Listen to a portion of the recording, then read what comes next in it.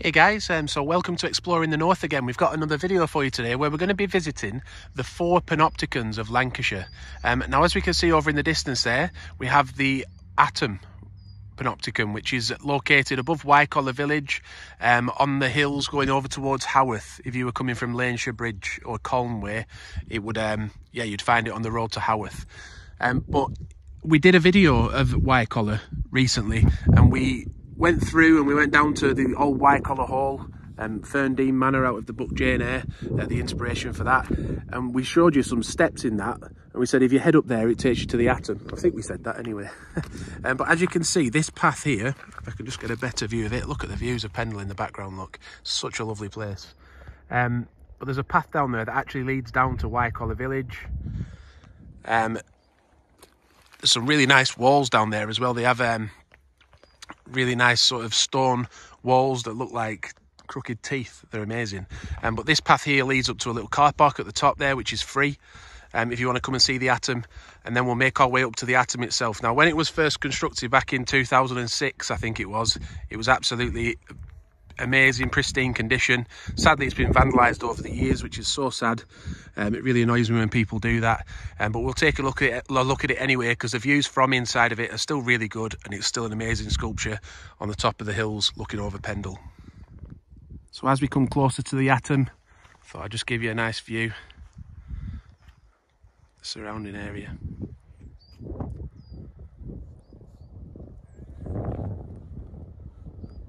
Actually, there's a few people in the Atom right now, so I thought I'd show you. It's the Lancashire way. I thought I'd have a little walk down this footpath just to show you what it's like in case you were planning on doing a walk out here. It's not just the Atom that you can come and visit. You come into the surrounding area as well with this one, which, to be honest, they're not all like that. All the Panopticons in Lancashire, they aren't as good as this one. But this one is exceptionally nice scenery in Bronte country.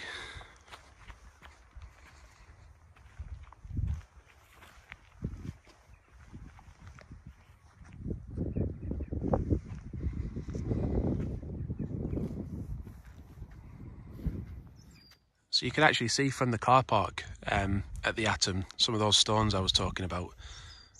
Really interesting walls, aren't they?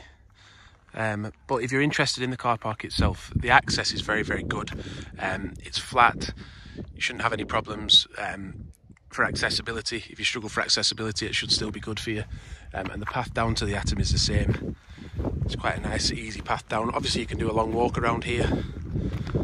A little bit more information also on the Atom, in case you wanted to read that. But yeah, the path is quite nice all the way down to it, and also just some views of the countryside in the other direction as well, and obviously the footpath you can go for a walk on if you prefer that. Also, in case you're interested, it was designed by Peter Meacock Projects, and it was designed to be a shelter and also a beautiful just object in the landscape, and it certainly is. And you can see it down from Wycoller, the road that runs through Wycoller by the Beck as well. You can see it from there up in the distance. So now let's have a look at what we've actually come to look at, the Atom itself. Let's go inside. It's just such a shame. I can already see the graffiti when you go in, because the structure is made out of concrete reinforced with fiberglass or something, and then coated in bronze. That's what it said online. We can see how it perfectly frames the views of Pendle. But there is a bit of bad language on the graffiti. Hopefully one day they'll come and clean it all off. Interestingly as well, the word Panopticon, I've just found out, means a structure providing panoramic views. So each one of these structures that we're going to be visiting, these 4 Panopticons across East Lancashire, yeah, they each provide a panoramic view of the area. So this is Pendle, Haworth area, Boulsworth Hill, panoramic views of those areas. So there we've looked at the Atom at Wycoller then, overlooking Wycoller. We're now going to head on to our second one, which is the Singing Ringing Tree at Burnley, overlooking on the moors of Burnley. As you'll see in a minute, it isn't the longest walk down from the car park to the Singing Ringing Tree, but there are some longer walks you can do, footpaths all around this area, covering over all the moors. We can see Pendle over in the distance over there, but there's loads of walks and footpaths around these moors to extend your walk if you want to include the Singing Ringing Tree. But yeah, let's walk down the path now to the Singing Ringing Tree. So we've only been here literally 5 or 10 minutes, and as you can see, my family have already made their way down to the tree down there. So it isn't a long walk if you come in just to see the Panopticon. This is the path. Look, it's quite gravelly. Like I said, the car parking is free. It's just some way to come if you want a quick walk, if you haven't got much time and you just want to get a few views. As I say, we've got Pendle over in the distance. I just thought I'd give you another look at the path just so you can see that it doesn't really change all the way to the singing ringing tree. I've come on a windy day for a reason, because we want to hear the wind going through those tubes if we can, to hear the low pitched whirring sound that it makes. But yeah, let's get there and see if we can hear anything. So we're getting closer now, and you could just start to hear the wind passing through the tubes. I'll just be quiet now.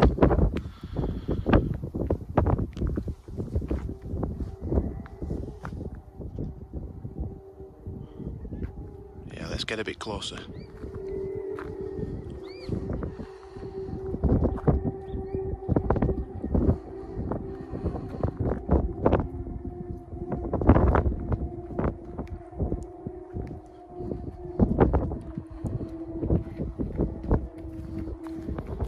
Yeah, so what could quite possibly be one of the largest wind chimes on Earth.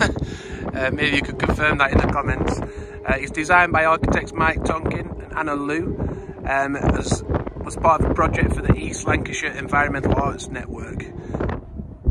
It's 13 feet wide at the top, 4 feet at the bottom, made of 223 pieces of steel, and in 2017 a replica was also made on the outskirts of Austin, Texas. It won the National Award of the Royal Institute of British Architecture for architectural excellence.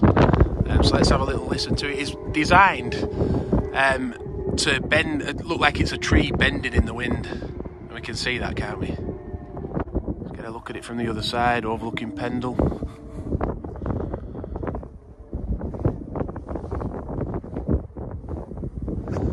So we're now up on the hills of Rossendale then, where we come to our next Panopticon, and that's the Halo. So this is an 18-metre diameter structure. It sits on a tripod. Each leg of the tripod is 5 metres.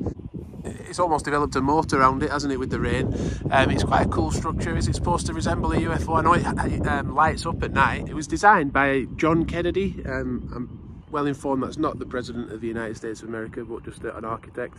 But yeah, the views of the hills, there's benches to sit on, but the views of the hills are really nice. Looking down over the town of Haslingden, Rossendale probably as well. But yeah, just to show you the path, so we're parked down there. It was only a short path, a bit muddy, up to the Halo, but you can also do longer walks. As you can see, the paths go off there, footpaths into the hills, so you can make it as part of a longer walk, maybe circle back on yourself. But yeah, that's the Halo. Have you visited this? Which of these Panopticons do you like the most, by the way? Let us know in the comments. And we've also come to the Blackburn Panopticon. It's called Colourfields, but as you can see, it isn't very colourful anymore. So this area was originally built to house 2 cannons. It says that it was built to display 2 24-pound bronze cannons captured at Sebastopol in 1855 and gifted by Queen Victoria. But sadly, they were sold for scrap early in World War II. But yeah, there's not much here anymore. It's supposed to be all colourful. So we get a bit of a view here of what it would have been like when it was first painted up. But as you can see, it's just been let go a bit, really, this one. So I'm not sure I'd class it as much of a Panopticon anymore as an artistic feature to come and visit. Not in its current state. Maybe they'll paint it up again in future, I'm not sure. I think they could have cut the trees down. If they cut the trees down a bit, you might get an even better view of the surrounding area. I'll be honest, unless it's maintained, I wouldn't travel a long way to come and see this, but it's not as good as the other Panopticons. But if you're close by, maybe come for the history. But thanks for watching. Hit the like button if it's helped you, subscribe to the channel, and we'll see you soon. Bye for now.